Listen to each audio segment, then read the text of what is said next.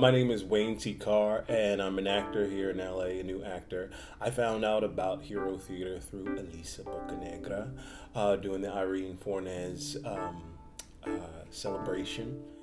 I was born in Long Beach, California, and then to be closer to family, my dad moved back to the East Coast, so they lived in DC, and that's where I was raised.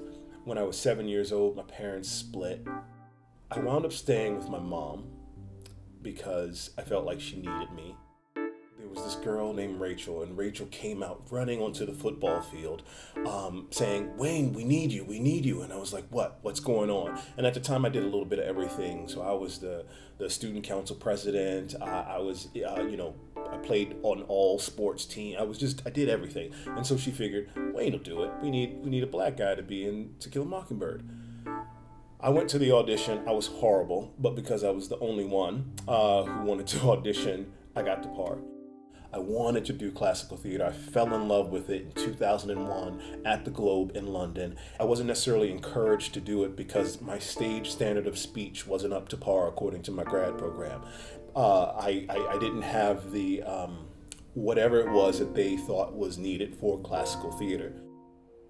Why should this change of thoughts, the sad companion, dull-eyed melancholy, be my so used a guest as not an hour in the day's glorious walk or peaceful night, the tomb where grief should sleep can breed me quiet?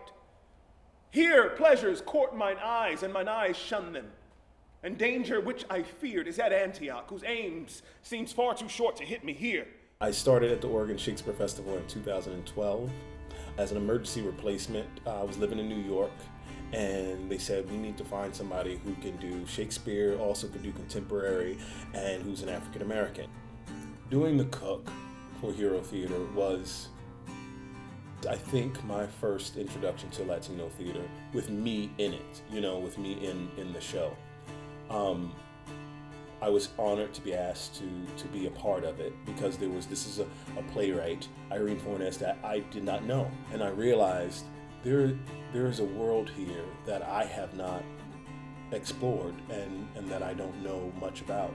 And I think that's the awesome part about Hero Theater, is that it is welcoming of all cultures to help educate people of a specific culture.